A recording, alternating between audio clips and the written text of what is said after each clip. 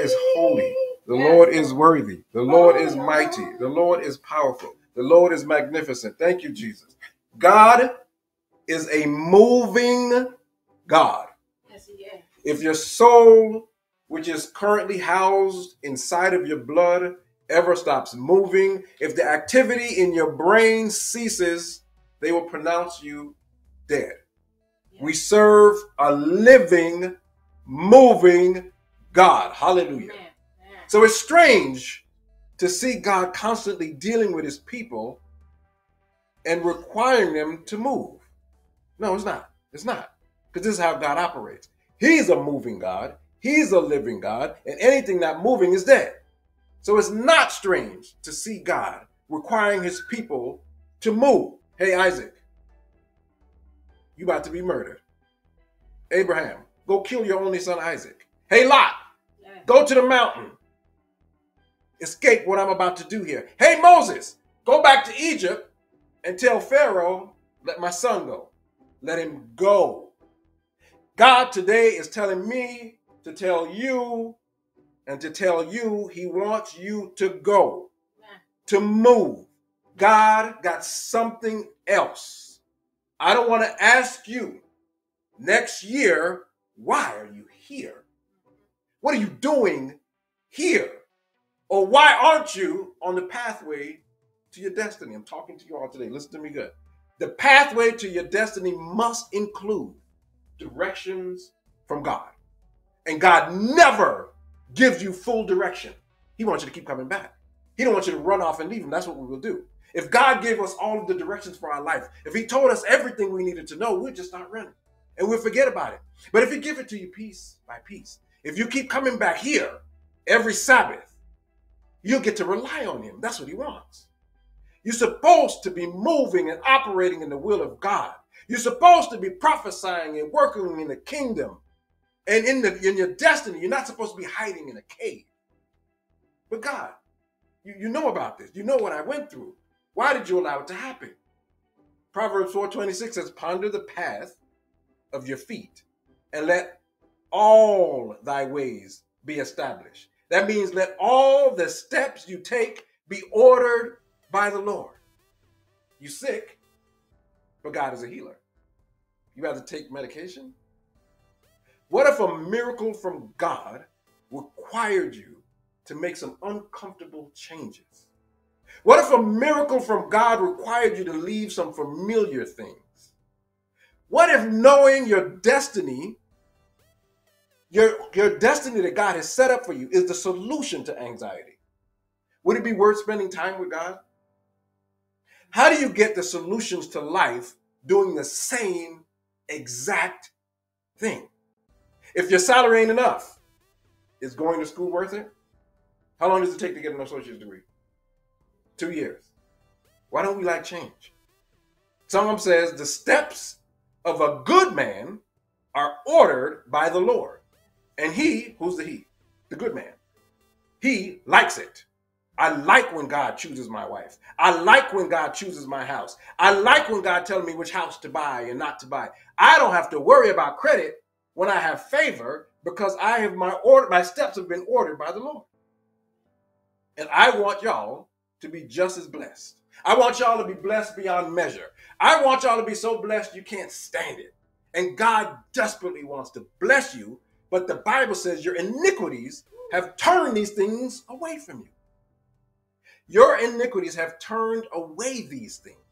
God has a blessing that's already set up before the foundation of the world, and he has it set up in your life and in your pathway, but your iniquities, your sins, have turned those things away from you. And your sins, the Bible says, have withholden good things from you. Sin keeps good things from you?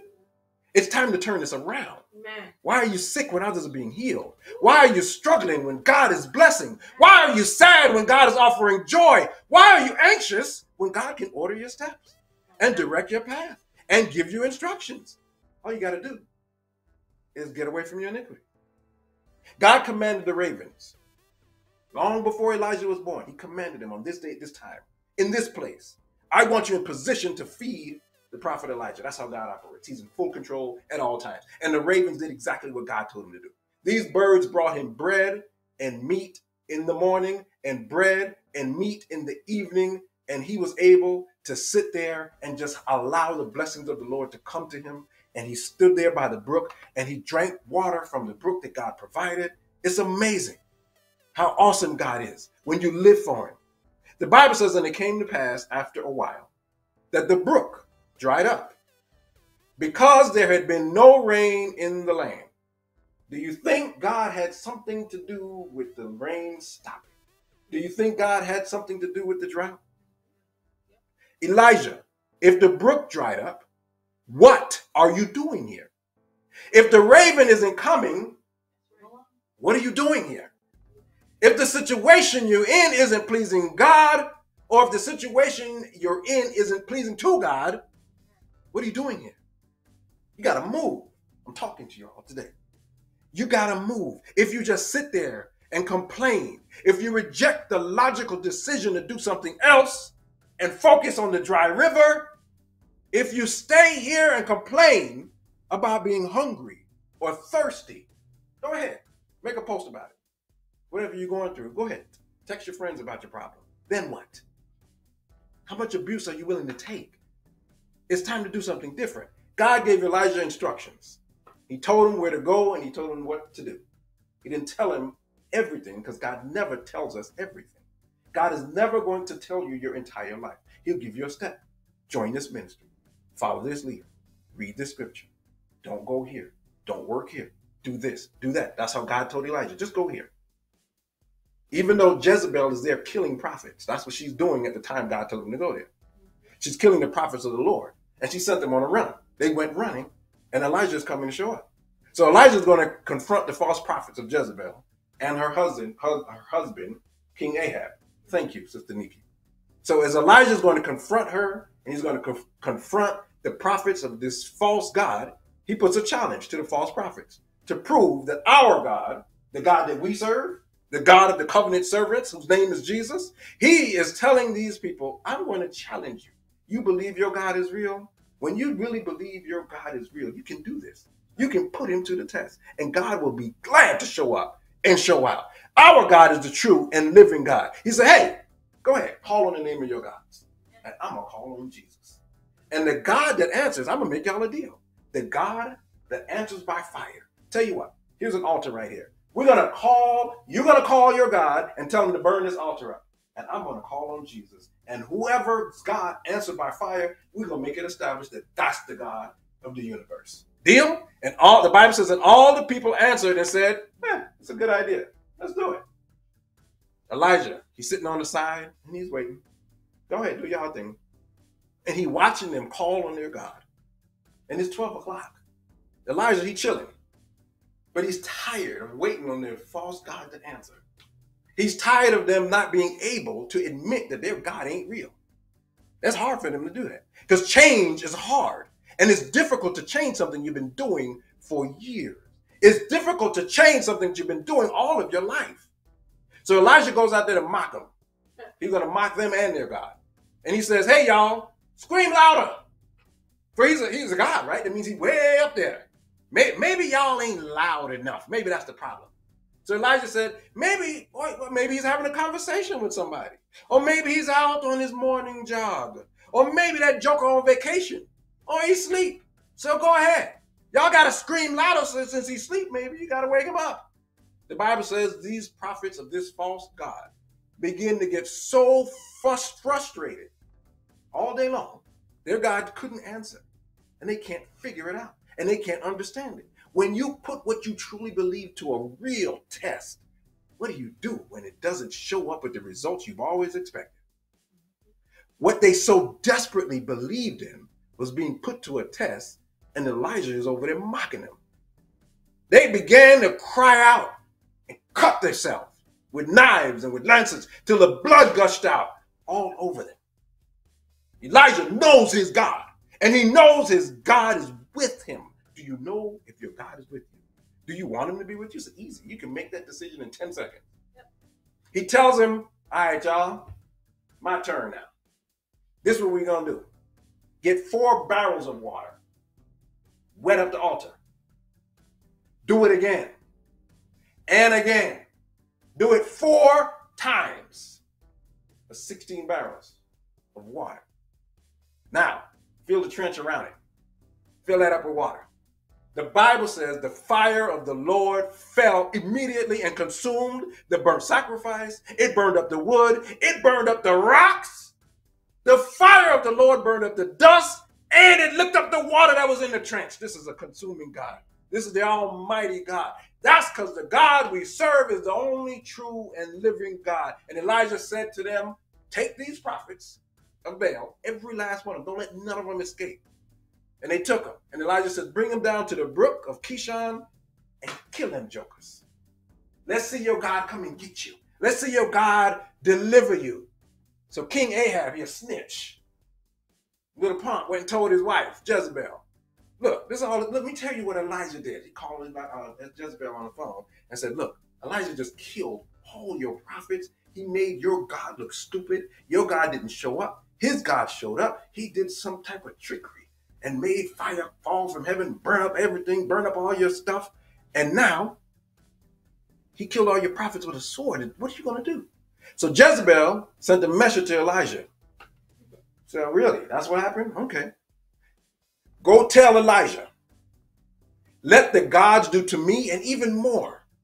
If I don't make your life as one of them, the ones that you kill, let God do it to me. If I don't make your life just like them by this time tomorrow.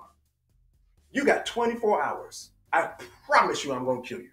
She's swearing that by this time tomorrow, you're going to be unalived. When Elijah heard that, he said, oh, shoot. He got up and he ran for his life. And he came to Beersheba, a town owned by the tribe of Judah. And he left his servant there. He said, look, just stay here. No reason for you to die. This woman is coming. Just stay here. I want you to be safe. And the Bible says Elijah kept on running. He ran all by himself for a full day's journey into the wilderness. And he came and he sat down under a juniper tree and he became suicidal. The man of God who just saw the power of God, he called that fire down. He did that. God responded. God could have sent the fire at any moment. He waited until Elijah beckoned for that. And he sent the fire down and Elijah saw that. And now he's suicidal. Now things not going the way you wanted. You're ready to give up on life. He told God to kill him. And he said, it's enough now, God. I'm tired. I had enough of this life. This woman, Jezebel, she killed all your prophets and I'm the only one left. Just like God came and got you out of all of your family members, came and got you out of all of your family members, and you're the only one that he showed the truth. Think about that. Elijah is the last one. So he says, oh, Lord, take my life, for I am not better than my fathers. I don't deserve to be alive. He's the last one, the only one left. God chose him just like he chose you out of all your family. Isn't that amazing? And he showed you the truth. Remember I told you this morning why I needed that cave picture? Thank you, Jesus. And Elijah came over into a cave. And Elijah said, I'm just going to live here. Can't go back out there. She's going to find me somewhere. I'm staying up in this cave. It was then that the Lord came to him and he said to him, what are you doing here? Elijah, what are you doing here? You're in a cave? What are you doing here? And he came up with a valid excuse. I want you to pay it closer. I want you to do this for me. I want you to watch verse 10. This is verse 10, right? Okay. He said, this is what Elijah responded to the Lord. I have been very jealous for you, God. I did all of this for you. Because the children of Israel, they forsook your covenant. And they threw down your altars. And the Israelites, it was the Israelites that killed your prophets with the sword. And by myself, I'm the only one left. And now they're trying to come and kill me as if God don't know what's going on. As if God didn't plan your life. As if God just said, oh, shoot, what's going on in your life? God created every decision that you're going to make. He ordered all of your steps. God is in full control at all times. He knows what you're going through. He knows what you've been through, and he knows what you're going to go through. It makes no sense for you to sit here complaining and wondering about your life when you have the God of the universe on your side. He said, they're seeking to kill me and take my life. So that's why I'm here. Good excuse, right? God told Elijah, he said, oh my gosh, go, stand on the mountain before the Lord, and I want you to watch me pass by.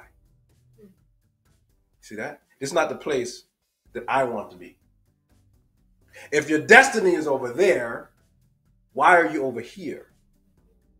That's my personal concern. I don't want the Lord to pass by. That's what he told Elijah. I'm going to pass by. I want you to come here, God. But when you're not in the right place, when you're not in your right destiny, when you haven't figured out your destiny, when you haven't spent enough time with God to find out your destiny, God will pass by. I don't want to miss it. That's why I gotta listen to the right stuff. And I gotta listen to the right people. I don't want to cloud my judgment. I can't watch everything. I'm not getting any younger. So I cannot afford God to pass me by. I don't have time for that. This is verse 11. The Bible says, as God Almighty walked by, a great and strong wind tore the mountains. The wind broke to pieces the rocks right before the Lord. God is walking and the mountain is busting up and moving out of his way just by the wind. But the Lord wasn't in the wind. Help us, Lord. Thank you, Jesus. And after the wind, an earthquake. But the Lord wasn't in the earthquake. Thank you, Jesus. And after the earthquake, the Bible says there was a fire. But the Lord was not in the fire. Help me, Jesus. The revelation is coming. You get it.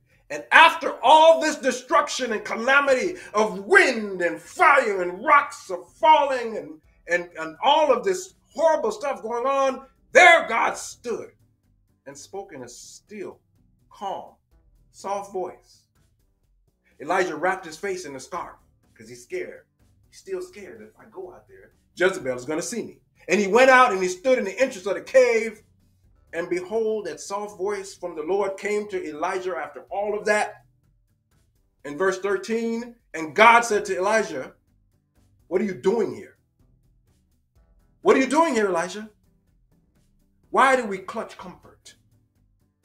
I come to tell you tonight, God is going to remove your comfort zone. That's what's going to happen. God is going to dry up your brook, and he's not doing it to hurt you. God doesn't have an interest in hurting you. Elijah says, this is verse 14. Do you remember what he said in verse 10? Elijah says, I have been very jealous for the Lord God of hosts, because the children of Israel have forsaken the covenant, thrown down thine altars and slain thy prophets with the sword, and I, even I, am the only one that's left, and they seek my life to take it away. Did you catch that? Elijah said the same thing he said in verse 10. He said the same thing that he said before God just showed him his power. How could you? I want to know, are you, those of you listening to me all over the world, are you doing the same thing? Are you dating the same tired, good-for-nothing guy? How many times does your heart have to be broken? How long do you plan to be out of God's will? Just another girl. The problem was the last girl, right? I'll just pick another girl, right? How long, how much time would it be before you get help dealing with your childhood trauma? We keep carrying pain from one school to another relationship to the next job. And how long are you going to keep complaining about the same? You have to get to your destiny.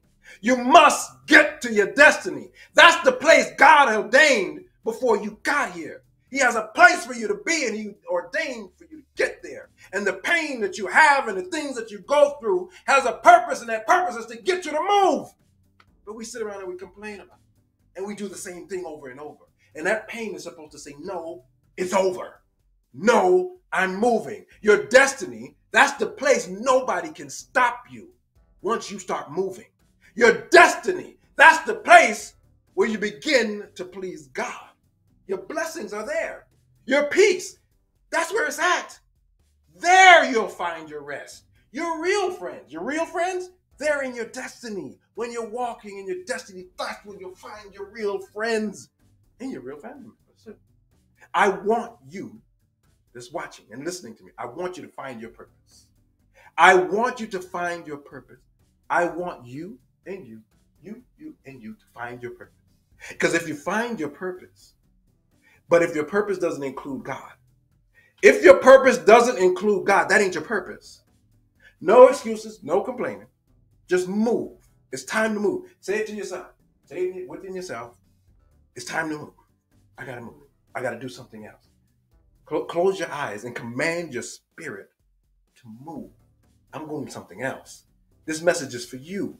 God sent me here today. I struggled with this for a long time, and I saw your faces as I began to write this message. And God said, tell them it's time to move. I'm going to shake up their comfort zone. I'm going to cause some things to happen, and you'll see then that I told you to move. The Bible says, God said to you, this is a prophecy to you. I'm prophesying all week. This is a message to you. God says, I know the thoughts. Read this with me. I know the thoughts that I think towards you. I know what I'm thinking about you. God said, the thoughts that I think about you, Sister Nikki, are thoughts of peace. When I think about you, I think about peace. When I think about you, God says, sweet pea, the thoughts that I have for you are not evil. I'm going to give you an expected end. I'm going to make sure you get to your destiny, even if it hurts you.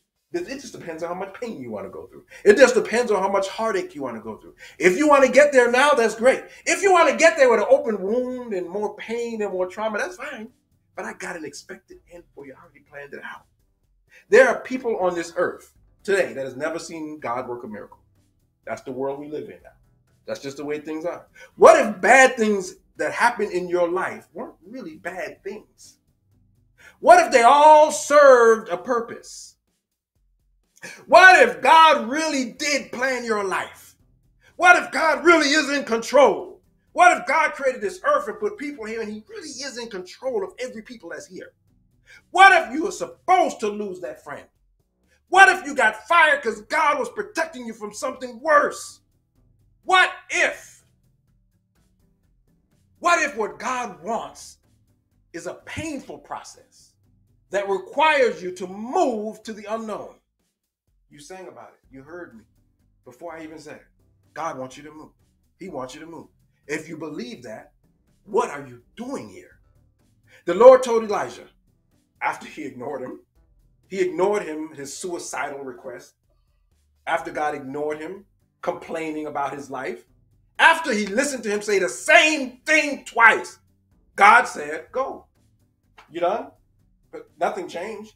I still have a destiny for you. You still got to get there. So when you're done complaining, go. Get back on the pathway to your destiny. God already passed by. This is the residue. This is the tremors. You in the wind, but you're not in the mountain. The God we serve is always moving. We got to be flexible. We got to learn his voice. We got to constantly hear his word. We got to learn to bask in his presence. Look what God can do just by walking. This is recorded. This happened. God can tear up stuff and bring fire by walking. You have nothing to fear but him. The Lord left behind a nice fire. Praise the Lord. We need it. But how valuable is the fire if God ain't in it? Remember, it said God wasn't in the fire. You want to be where God is. Whatever you need, if God ain't in it, but he's paying my car notes. But God is over there. Oh, but this makes me feel so good. But God's not in it. But she's been my friend for years. She's not part of your destiny. You're giving me the symptoms of you being in the wrong place. Of course there's consequences because you're not supposed to be here. The brook is dried up. It's not going to get better. This is God's doing. And when you discover your purpose in life, when you figure out God loves you and he has a plan for you, when you truly believe God isn't trying to destroy you, when you accept that you are valuable and you're perfectly fashioned the way God wants you, when you get in the place where your heart's desire is to please God, can anybody ever just think about the one thing that you were actually created to do, and that's to make God happy? What if you spent one day pleasing God, doing the things that makes God happy? Trust me when I tell you he'll shower you with his blessings that you don't have room to receive. I wish somebody could get in their spirit, touch the person next to you. I don't do this often, but tell him he'll give you what you don't deserve. This is the God I serve. He'll give you what you don't even deserve. Who wouldn't serve a God like that? That's called grace. That's called mercy. That's called love. Thank you all. Thank you, Jesus. That's an inspiring message.